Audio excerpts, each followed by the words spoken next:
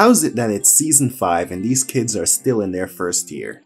Animation in general just mocks the passage of time. Brian, I'm 1. Still? What? After the events of the 4th season, it was decided by the school that the students should be training for a vague but imminent threat. This training comes in the form of the work studies returning and an exhibition match between Class 1A and 1B, while the latter half of the season focuses on the group formerly known as the League of Villains and what they're up to. It's weird to say that this season feels like a training arc when the entire show is about training, so let's just say the entire season feels like a setup for the next season. The season kicks off with a Class 1A 1B exhibition and people hated it because of the low stakes and horrible pacing.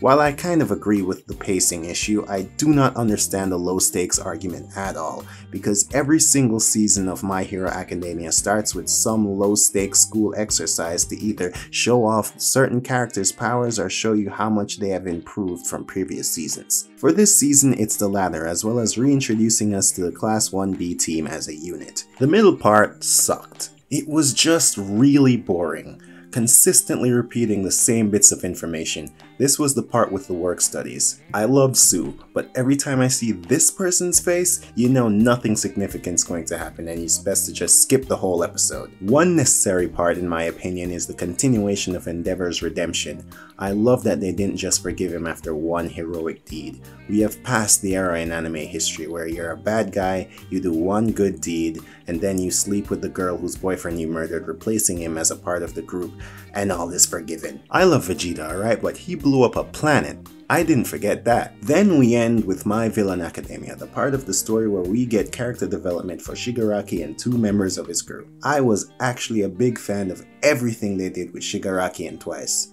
And the Toga stuff was okay too. For the whole series, Shigaraki had this vague goal that fans thought would eventually get clarified. And it was. This season it was clarified that it was in fact vague. That's all there is to it. He's just lashing out because it makes him feel good, and with some context given through flashbacks, it really does make him a compelling villain, and I find that amazing. You don't need a Thanos Killmonger-esque motive to make a villain great. This season is not for the progression of the plot. The plot barely moves forward. This season is for the development and progression of certain characters, which is great, but it still makes it the worst season so far. That doesn't make it bad, and it's still better than a lot of the stuff that's out there right now.